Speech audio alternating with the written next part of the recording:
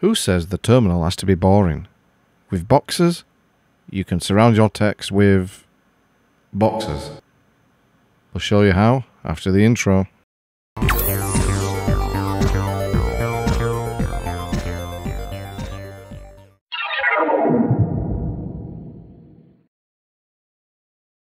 Okay, this is a very quick install. It's a very small program. So you do pkg install boxes.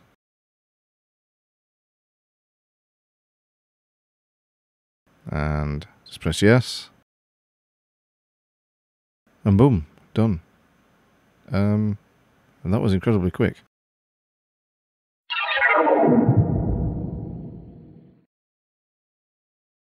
Well, what can it do? Without sort of like spoiling it for you, the clue's in the name, it draws boxes around your text in the terminal.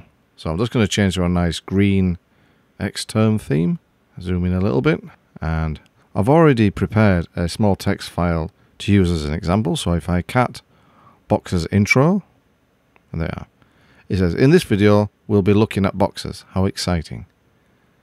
With a couple of spaces above and below. You can, of course, put other messages, or it could be some information about a program. It could be anything, really. Or something that you would perhaps want to copy and paste in the chat section. The basic use of boxes is, if you just put the standard command, boxes, then not followed by any switches, and then just put the text file that you want to be displayed, it will by default use this pretty neat little asterisk and forward slash pattern. No, but it does other things other than this. And there's quite a few already built-in patterns. So if you put boxes -L, and that will list all the available patterns to use. You can do a nice circle one, nice and whirly one, ones that look like Vim, unicorn, say, underlines. So there's quite a few available. Some more sophisticated than others by the looks of this one.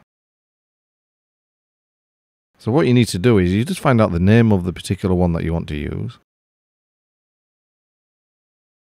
You do boxes -D, say for instance one that's called boy, and then your text file, and there you go. So that's pretty neat. I mean, it's simple, but it's kind of fun. There are quite a few options for boxes.